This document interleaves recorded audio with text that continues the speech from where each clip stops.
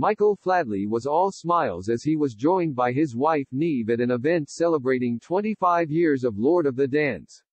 Michael Flatley, 64, was at the Board Guys Energy Theatre in Dublin for his famous Irish dance spectacles homecoming event this week.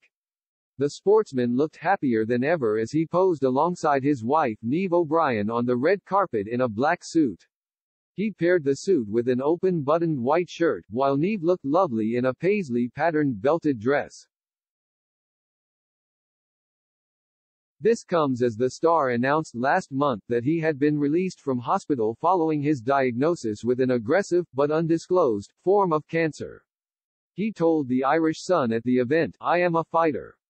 I am not giving up and I will beat this." Michael had previously fought melanoma in 2003 after a fan noticed a worrying mark on his face during an interview with MTV.